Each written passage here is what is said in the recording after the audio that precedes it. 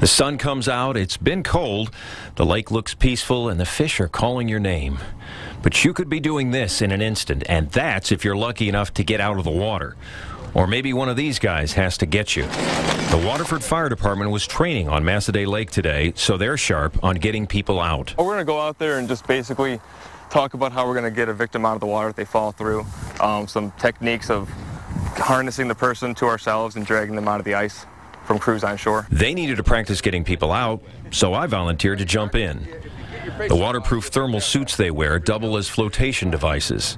As I got ready to go out on the lake, ice was close to 4 inches thick, but that's going to change fast in our warm-up. And that freeze-thaw cycle really creates a problem for the thickness of the ice, and it creates a safety issue for those that want to be out here ice fishing. Jumping in was a little nerve-wracking, but it's nice to know what's coming ahead.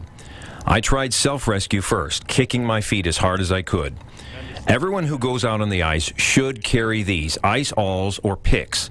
I dug them into the ice to pull myself out. Okay, so now he's in the water and one of our guys is using the life ring. He's going to wrap that around him. He's going to attach that life ring right to the rescuer's suit. And you'll see him give the signal and they'll pull him out. They reminded me to stay calm. It's always an easier thing to say than do. As our ice gets weaker the next few days, firefighters hope they don't need the skills they sharpened on this frozen lake.